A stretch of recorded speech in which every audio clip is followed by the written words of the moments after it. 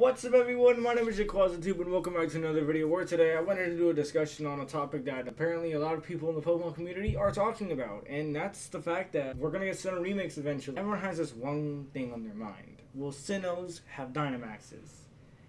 Let's find out, shall we? And the first reason that everyone thinks that we're gonna get Dynamaxes in Gen 4 remakes is because of the simple fact that, well, it's still Gen 8 hype, so they gotta bring the feature over. But it's Gen 8 hype.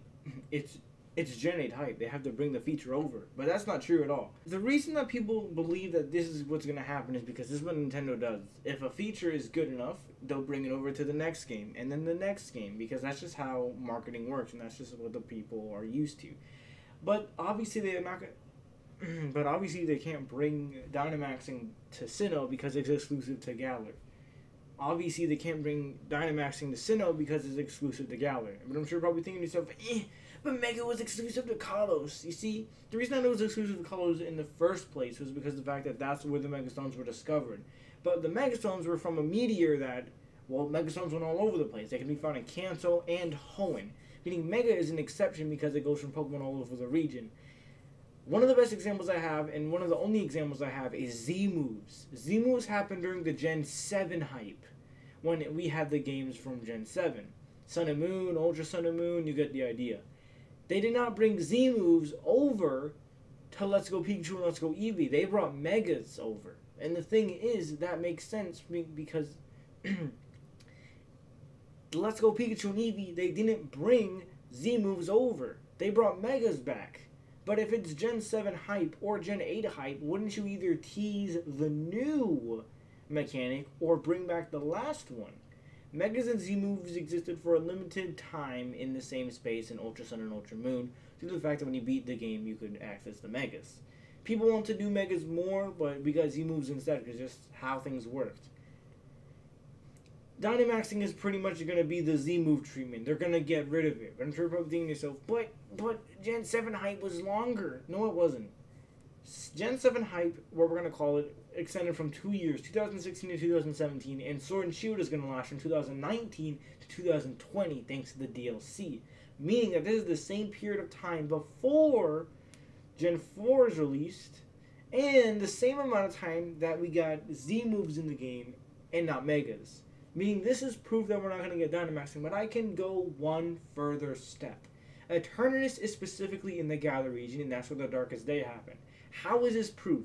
The reason this is proof is because if you wanted to add Dynamaxing to Gen 4, and you had Gigantamax Palkia, Gigantamax Dialga, Gigantamax Giratina, Gigantamax Arceus, if you had the 4 Gigantamax Legendaries, you would have to put Eternatus in a league above them. Because the only way they can access their main forms is because of the fact that Eternatus was there to give them those forms. But that doesn't make any sense because Palkia and Dialga were around before Eternatus. So how can their strongest forms be accessed because of something that came before them? Even if you want to say all the other Pokemon had Gigantamaxes and they had specific Primals, that wouldn't make much sense as Primals goes hand in hand with Megas. And the Pokemon that have Gigantamaxes would not be found in Galar, thus would never have interacted with Dynamax Energy.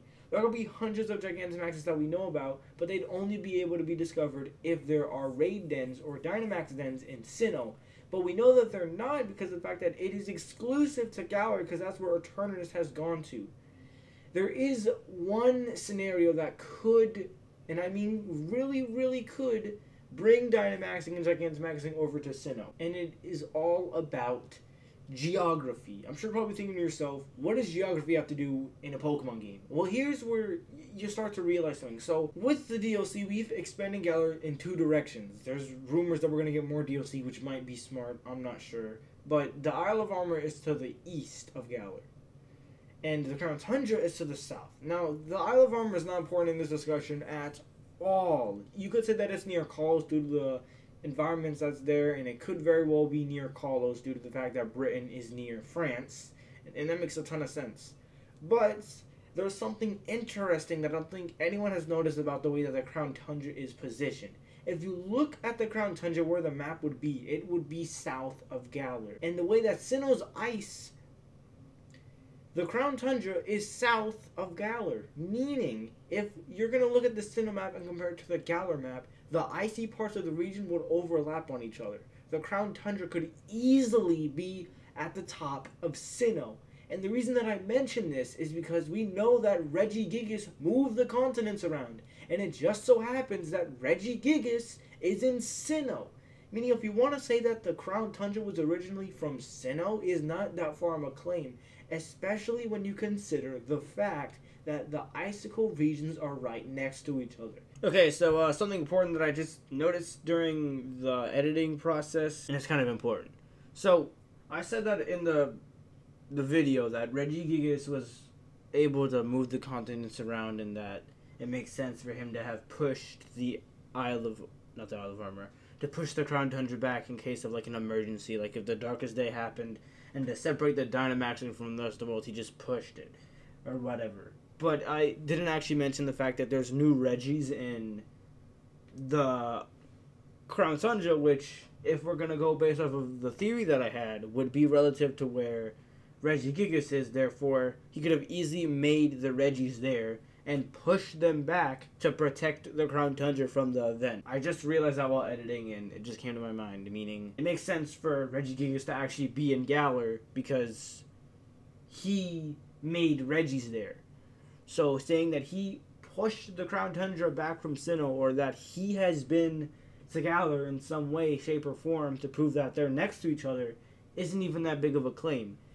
The island of the Crown Tundra, if it's not associated with Sinnoh, could easily have just been created somehow naturally. But still, that would mean that Galar is somewhat close to Sinnoh, so Regigigas could actually walk it. So that's another little thing that I just noticed.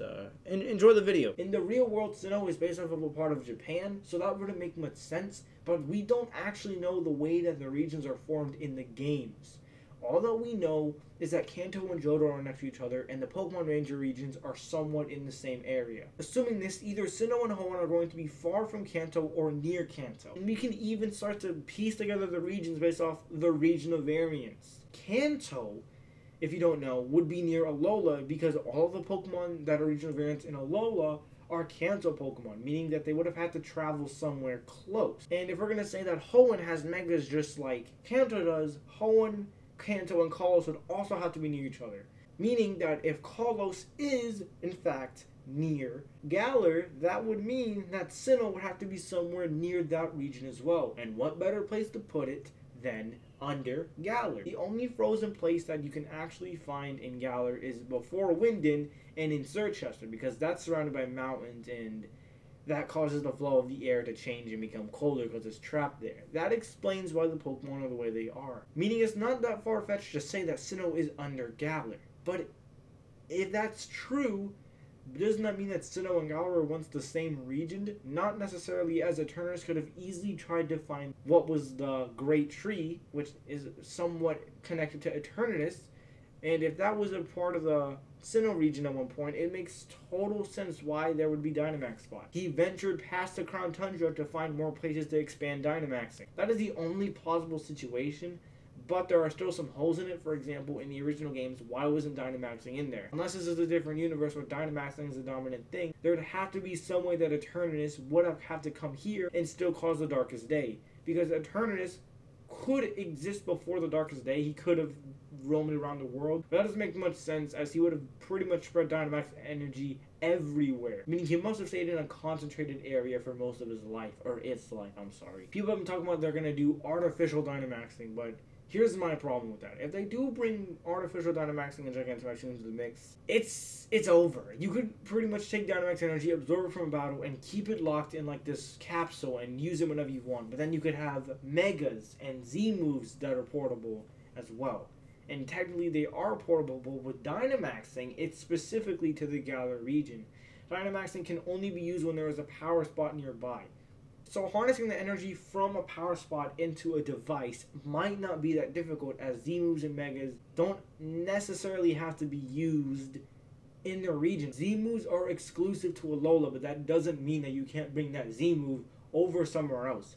The only reason that Galar has exclusive Dynamaxing is because the energy required is only in Galar, hence Eternatus.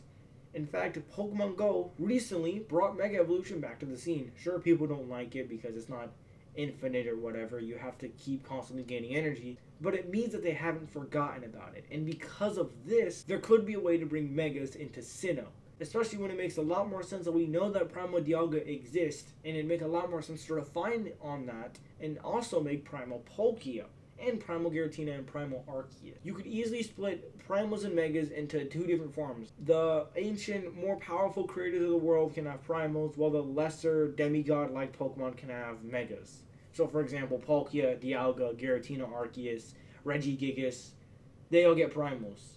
But on the other hand, Pokemon like maybe Heatran, Cresselia, Darkrai, they all get Megas if you're going to distribute them evenly. Arceus could also get a Mega because, in a way, he's sort of the creator of everything. But that would still make more sense for him to have Primal, as he would have been at his peak when the universe was created. Just like Gardevoir and Kyogre, they were stronger back when they started to fight beforehand. So giving Arceus a Primal makes loads more sense than giving him a Mega, just like with the rest of them. Megas have to work with a bond with a trainer and Pokemon. Primals, on the other hand, can easily be achieved without the need for help.